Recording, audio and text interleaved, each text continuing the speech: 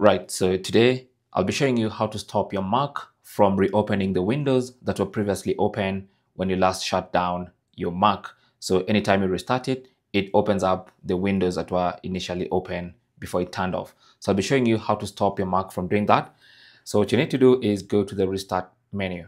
So click on the Apple logo in the top left corner and then click on restart. Now, as it restarts, just before you confirm to restart, you should see reopen windows when logging back in. So what you want to do is uncheck that and then restart your computer. So when your Mac restarts, it will not open the windows it had open when you last shut it down. So that's basically how to stop that. Thanks for watching. If you have any comments or questions, feel free to leave them down in the comment section.